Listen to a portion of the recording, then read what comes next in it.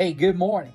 I don't know where you're at, but over here it is a cloudy Thursday morning. It's supposed to rain all weekend, kind of a bummer because we're supposed to head out of town for a little bit, but hey, that's all right. We'll praise the Lord either way. Jesus said in Matthew chapter 5, verse 6, he said, "Blessed are those who hunger and thirst for righteousness, for they will be filled."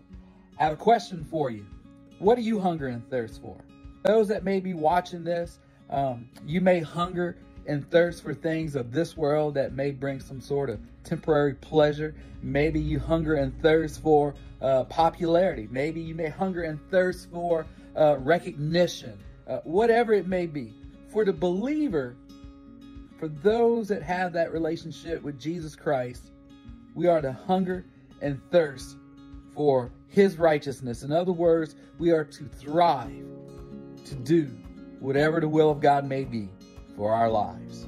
So we need to live for him, and we need to constantly be in that mode that we are striving to do the will of God. And as we do so, Jesus said that we will be blessed. In other words, if you honor God with your life, he will honor yours in return. Hey, love y'all. Have a great day, and we'll see you soon. Good morning. Good morning.